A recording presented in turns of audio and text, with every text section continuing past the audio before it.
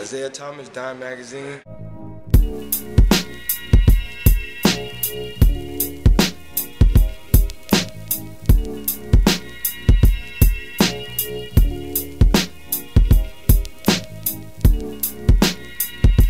It's amazing. I mean, I was here last year, but I wasn't playing, so it makes a totally different feeling, you know.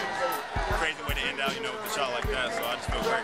So what was Coach telling you when it was going into overtime? I mean, it was wire to wire the whole game. I mean, he said, we got another chance to win. You know, we kind of blew the lead towards the end of the game, and we had another chance, and we took advantage of it.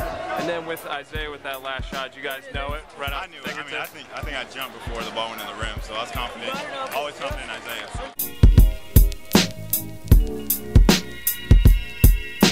He trusted me. I told him, let me just try to take it and get something. I knew. You didn't say all that. I didn't say it. That was my motion, though. I'm with you.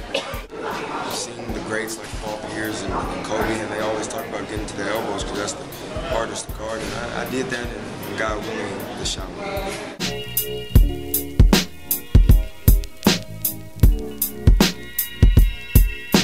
Feeling like right when it left your fingertips. Any doubt? I couldn't really see the hoop, but it felt good, and I seen it right when it went in. I was just so happy it went in. Our momentum's going in our favor. I mean, we got these wins under our belt. We get some tough teams, and we just feel like we can do some more damage again this year. Gelling at the right time. This is when you want to play your best basketball, and my guys is just, I got so much confidence in them, and they're just making big shots and playing hard.